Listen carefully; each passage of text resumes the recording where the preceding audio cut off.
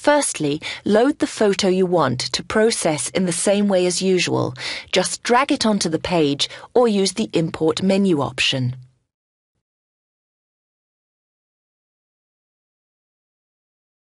This picture is rather dull, so we'll just fix that. Click on the Photo tool and click on Enhance.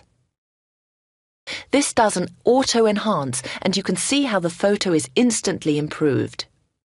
The Compare button here will toggle back and forth between the original image and the enhanced one. You can see that the auto-enhance has adjusted some values here which relate to the brightness, contrast and colour saturation.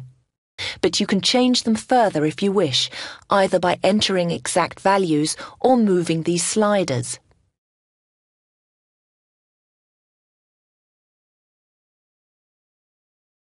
For example, if you want to make a picture completely black and white, enter a value of -100 here. The final slider alters the sharpness. It blurs one way and sharpens the other. To save your final image, select the Export menu option. Make sure the Type drop-down option shows JPEG.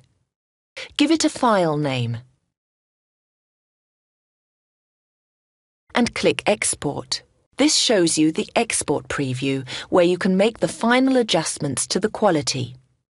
The Options tab provides an important control for the quality.